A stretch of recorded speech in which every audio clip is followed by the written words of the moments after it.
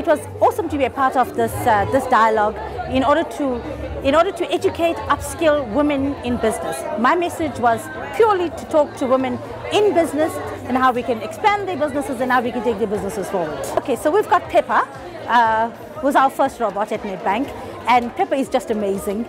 She's currently at work at the moment in Cape Town. Unfortunately, we couldn't bring her here, but Pepper is showing us the 4th Industrial Revolution. You can see her, you can interact with her, you can talk with her and know that we are already in the 4th Industrial Revolution with robotics playing a very huge role.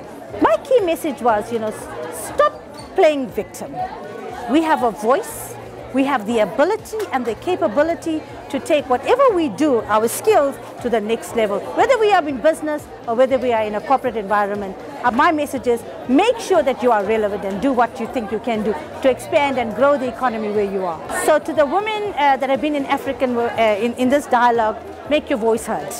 And just make sure that you understand it's not all about a job.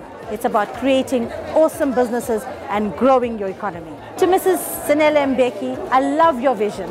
I think you have an amazing vision for the women in Africa. This African Women in Dialogue is going to go places because we've got so much work to do in terms of taking digitization, 4th Industrial Revolution, as well as the 5th through the whole of Africa.